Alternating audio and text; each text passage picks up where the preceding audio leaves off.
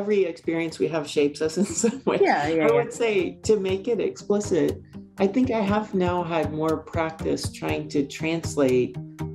philosophy into very plain language in order to make it more accessible for people who don't have the same kind of training.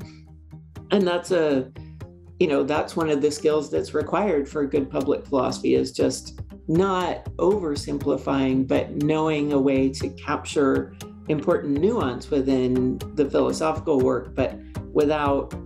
having the incredibly dense prose or difficult to use lingo that it just ends up excluding people who aren't already part of that club.